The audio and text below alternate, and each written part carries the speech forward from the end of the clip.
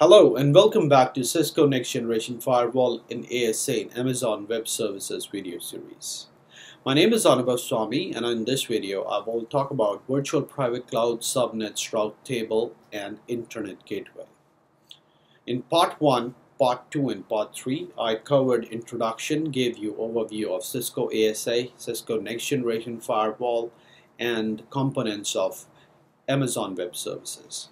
Now in this video I will talk about how can you deploy your isolated environment within Amazon Web Services, which is also known as virtual private cloud, and what are the various components within your VPC. How can you create subnets, how can you use route tables to route traffic. For internet connectivity, you need internet gateway. How can you create internet gateway and attach it to your virtual private cloud? So this is an important video. Without wasting any time, I'll just go ahead and log into my AWS dashboard, and I'll show you step-by-step procedure for deploying VPC and other components related to virtual private cloud. Welcome back. I'm now connected to my Amazon account, and in order to create virtual private cloud or isolated environment, I'll go to AWS services and look for virtual private cloud. Now once you are in this screen, you have option of creating your isolated environment. By default you will see default VPC created. I'll just go ahead and click create, and I'll give it a name. I will give it a IP range as well, and I'm going to use default instead of dedicated tenancy, and I don't need IPv6 for this demo, so I'll just use IPv4. Now this virtual private cloud is created. You can see by default network access list or network ACL is associated to this account. There is a default route table as well. This is the local range for this virtual private cloud. Next step is to create subnets inside your virtual private cloud. So I'll create 4 subnets. Just to start off, I'll create outside subnet. And this drop down menu, I'll select my VPC name. I'll put it in availability zone 1A. So I'm deploying everything in North California, and in North California I can see that there are 2 availability zone 1A and 1B. So I'll deploy everything in 1A for now, and in the later videos I will create other subnets in 1B as well, so that I can show you load balancing across availability zone as well. So this is our first subnet that we have created, and this is outside subnet /24 subnet 200.0/24. Similarly, I'll create outside, inside. So I'm going to put it in the same group, same availability zone.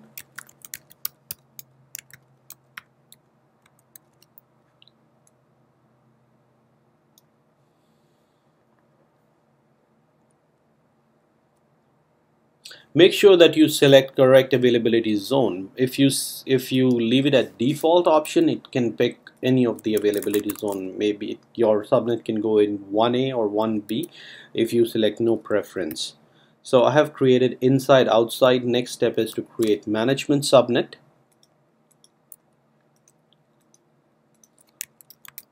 For my backup devices, I will create other subnets in 1B.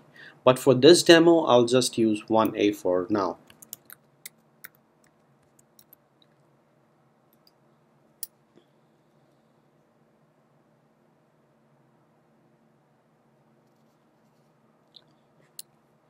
I'll create diagnostic subnet as well, because some point in this video series I will deploy FTD, and FTD requires minimum 4 interfaces to boot, and the first 2 interfaces are management and diagnostic, and then we have data interfaces. So I'll just pick up one more subnet, which is a diagnostics interface.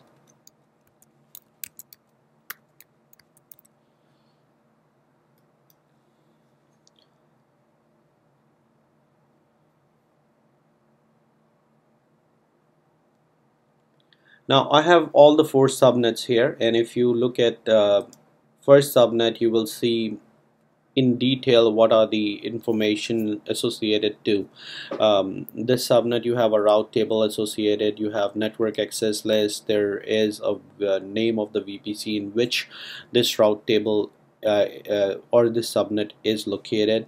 Apart from that, you can see the routes in the route table, network ACL, what is allowed right now. You can click on name tags for getting name of this particular subnet.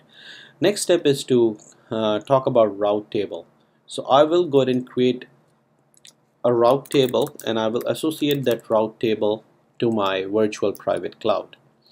So this is how we generally create a route table. Just give it a name, select virtual private cloud in which you want to deploy this, and this is how it is created.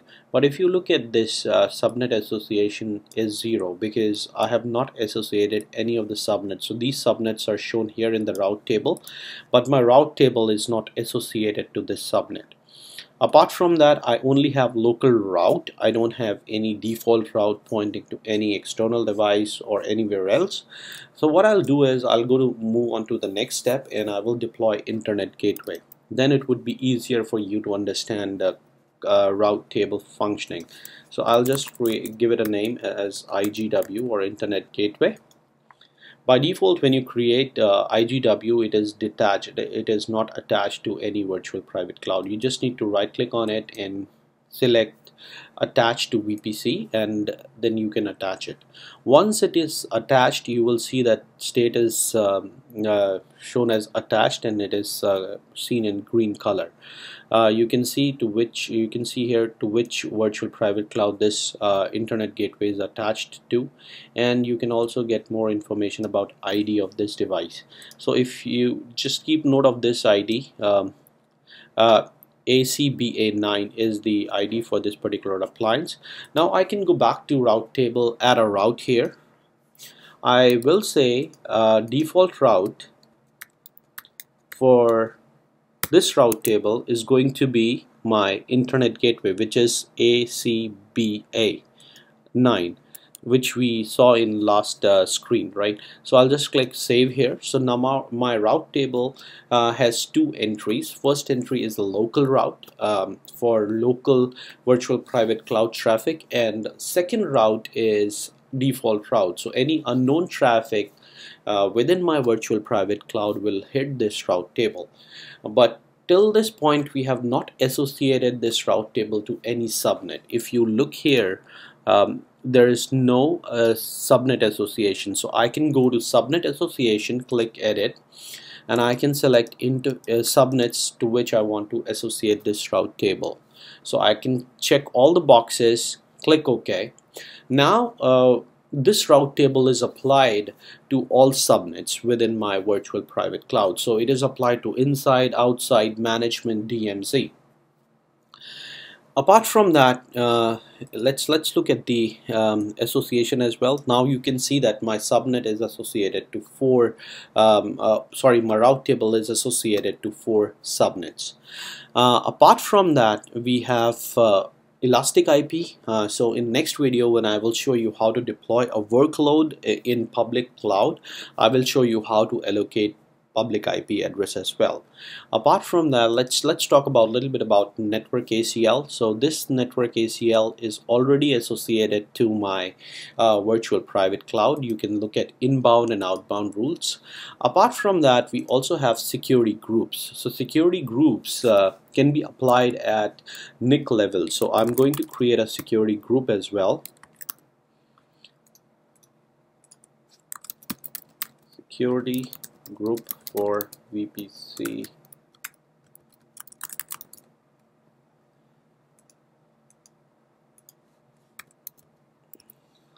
and create it. So now I also have a security group. In this you can see by default all traffic is allowed for outbound, and there is no entry in inbound. I can use all traffic here, and in source I can say this, I'll go and click save. So now I have added another entry in the in my inbound rules, and for this demo I'm just keeping it loose. I'm just saying allow everything, and once we are done with how to create workloads, how to provision security appliances like ASA and next generation firewall, we'll cover VPN connections as well. So we have customer gateway, virtual private gateway, and VPN connection. We will talk about these three options in detail in upcoming videos. But in this video, just to summarize, we created isolated environment. Then we went inside, created multiple subnets, starting from outside, inside, diagnostic, and management. You can add multiple subnets to this virtual private cloud. Then we went inside, created route table, but we never associated that route table to anything. Then I went inside, created internet gateway. Once internet gateway was created, I attached it to my virtual private cloud, and once it is created, I went back inside my route table, added a default route. Once default route was added, I associated all route to all subnets. And I also talked about a little bit about elastic IP address and what is the use of elastic IP address.